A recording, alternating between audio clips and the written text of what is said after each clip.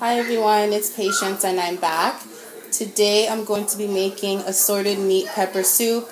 It's a staple dish in West Africa. Just like for here in Canada, our staple dish is chicken noodle soup. For us Africans as well, it's pepper soup. So I have an assortment of meat here that I've rinsed twice. I put some in a plate just for you to kind of see what I have. So over here I have beef heart, some cubed beef, some goat meat, cow foot right here, and some goat skin. I also have some kidney here, which I'm going to cook on its own first, because no matter how much you rinse it, you're always going to have this film and kind of like a slime type thing. So you got to make sure that you cook it on its own. So I'll do that. And then for seasonings, I have 2 crayfish flavor Maggi. You could use any type of Maggi or bouillon cube. I have a teaspoon of thyme, half a teaspoon of salt, a tablespoon and a half of ground hot pepper, and I have 2 tablespoons of pepper soup seasoning. I also have a little bit of palm oil here. I'll only be using about a tablespoon of that. I have some hot water here that's about to start boiling. What I'm going to do now is just add a little bit of palm oil, just a little bit. Okay. I'm going to add the dry seasoning and the Maggi cubes.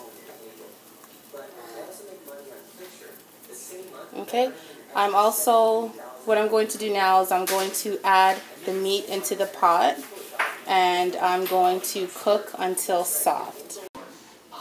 Okay, so this is what it looks like in the pot. It looks like a lot of meat, but it is going to shrink as it cooks. It's actually going to bring up its own liquid due to the steam that will be produced once I cover it up. So I just want to show you what it looks like. So I'm going to go ahead and cook this till soft to my desired liking, and then we'll take it from there. This is what it looks like so far. It's been cooking for a good while now.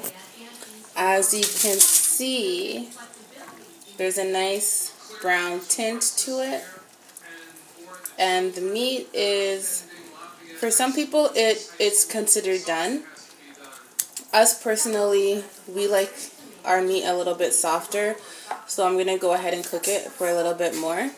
But as you can see, it's looking really good. It's looking really rich. What I'm going to do now is boil the kidney, clean it up, and add it in, and it will be ready to serve. And I'll show you what it looks like after that. Okay, everyone. Now, honestly, doesn't this just look gorgeous? Assorted meat pepper soup. It just looks so delicious. I just can't wait to eat.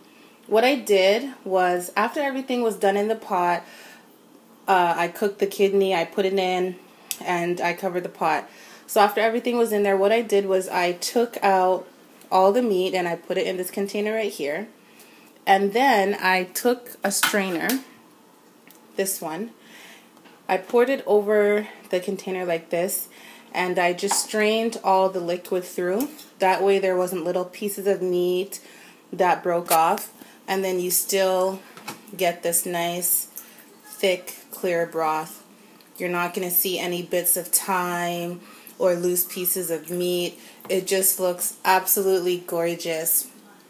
I put some here in a bowl just for my husband to snack on. So as you can definitely see, it looks really good. It's really quick, easy. This is an African version of chicken noodle soup, but there's no noodles, it's just all meat. Thanks for watching.